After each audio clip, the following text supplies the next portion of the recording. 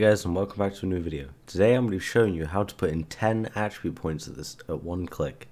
This has been highly requested, so let's get right into it.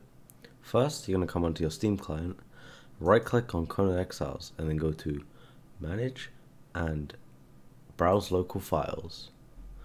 When your File Explorer pops up, you're going to want to go onto Conan Sandbox, then go down to Saved, Config, Windows Note Editor, and then all the way down to Input. You want to right click on Input and then hit Edit. Now you'll get a notepad that pops up, and right at this top line you'll hit Enter and put in this code right here. I'll leave this in the description so you guys can copy and paste it right in.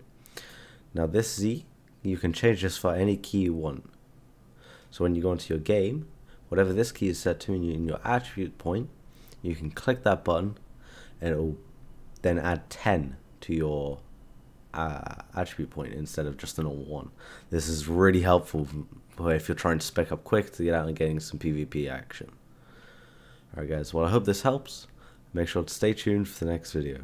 Peace out.